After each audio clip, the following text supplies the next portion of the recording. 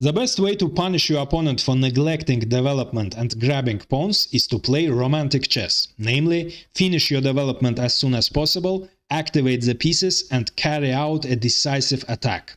And that's exactly what the great Estonian grandmaster Paul Keres did in this game.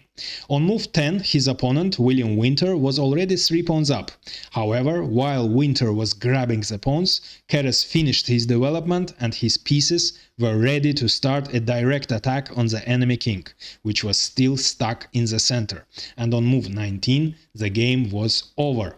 Keres started with e4 and Winter played the Sicilian defense, and after knight f3, Winter opted for a rare variation, a Nxfe variation, knight f6. e5, knight d5 and knight c3, attacking the black knight. The black knight has made 2 moves, as you see, while the white knight has made only 1 move.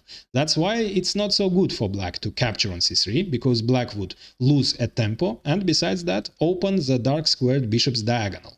That's why after knight c3 black played e6, defending his knight. And Keres exchanged on d5 and played d4. Now, of course, capturing on d4 would be bad for black because of simple queen takes d4, and there is no way black can defend the pawn on d5. Besides that, the d7 pawn would be isolated and weak, and its defense would be problematic. That's why after d4 black played d6. And Keres made a strong move, bishop g5, developing his piece with tempo, attacking the black queen. And it turns out that black cannot make a natural move, bishop e7, developing the bishop and defending the queen, because that would simply lose a pawn after the exchange of the bishops. White would simply capture on c5, and no matter which pawn black captures, that would be followed by queen takes d5, and white would simply be a pawn up. That's why after bishop g5, as the queen is under attack, black played queen a5 check. And Keres played c3. And now black starts grabbing the pawns. First, c takes d. Of course, Keres could have captured on d4 with his queen, but that would let black develop the knight with tempo, knight c6, attacking the queen. And Keres didn't want to allow that. That's why he starts playing in a gambit style. He starts playing romantic chess. He just leaves his pawn on c3 under attack, ignores this threat, and develops his pieces. Bishop d3. Now, white pieces are developed, while black pieces aren't developed, and black king is still in the center. And besides developing the bishop by playing bishop d3, Keres also prepares the short castle, after which the rook from f1 would move to e1 and exert very unpleasant pressure on the black king, which is stuck in the center. So, black accepts the challenge and accepts the sacrifice of the second pawn. D takes c, which is actually quite dangerous. Instead, probably it would make sense to play knight c6 to start thinking about the development. But black captures the second pawn. And Keres continues his gambit-style play and castles kingside. And if the previous captures on d4 and c3 were simply risky and dangerous, black's next move is a serious mistake, after which his position becomes critical. Now it was time to start thinking about the development finally. Knight c6 would have been the right move. And after rook e1, for example, develop the second piece, bishop e6, and in this case Keres probably would have captured on c3, returning one of the sacrificed pawns, and white would have a strong initiative for the sacrificed pawn. But still black could have held this position. But instead of this, black captures the third pawn, c takes b. But black captures this pawn with tempo, attacking the rook. And Keres moves his rook, rook b1.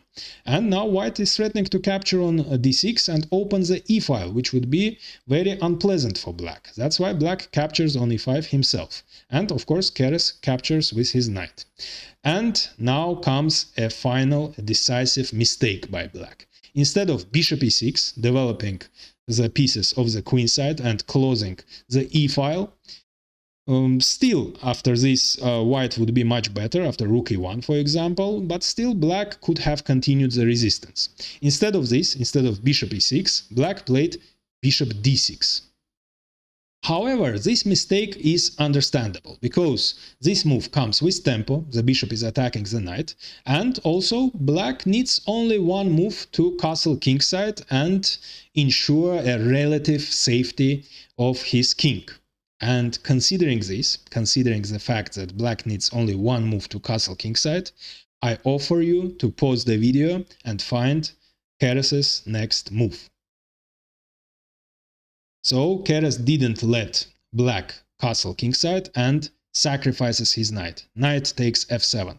And this is actually a double attack. That's why black must accept the sacrifice. So black captured the knight. But now queen h5 check. As you see, the queen and both bishops and potentially the rook participate in the attack while the pieces aren't developed. And that means black simply doesn't have enough defensive resources. So if the king moves to e6, then simply bishop f5 check, and after king takes f5, at least white can immediately win the queen by playing bishop d2 check with discovered check, and black is losing the queen. If king g8, then simply queen e8 check, and after bishop f8, simply queen takes c8, and black is completely paralyzed, the pieces cannot move, the bishop is pinned, the knight is also pinned as the rook would fall. Besides that, white is threatening checkmate in 1. Or if king f8, then simply rook e1, threatening simply checkmate on e8, and if bishop d7 defending e8 square, then simply rook e3 creating deadly threats to the black king. That's why after queen h5 check, black played g6, but now a simple tactics, of course. Bishop takes g6 check, and after h takes g, the rook falls, queen takes h8.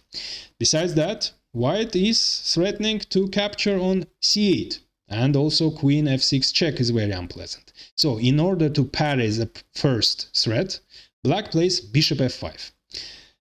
But now rook e1, cutting the black king on the e-file, and again threatening checkmate in 2 moves. Queen h7 check, and after king f8, bishop h6 checkmate. That's why black played bishop e4, closing the e-file.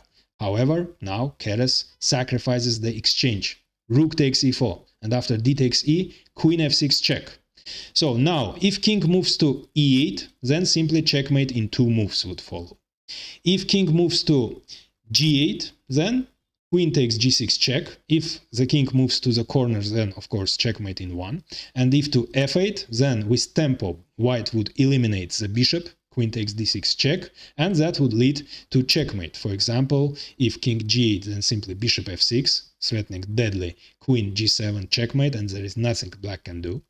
Or if king g6, then again a beautiful checkmate would follow in this case. That's why after queen f6 check, black resigned. And now I recommend watching Karl Schlechter's immortal game, in which he sacrificed both of his rooks, both bishops and the knight in order to punish his opponent for greediness. But first, don't forget to hit the like button and subscribe, as it's really helpful for the channel growth.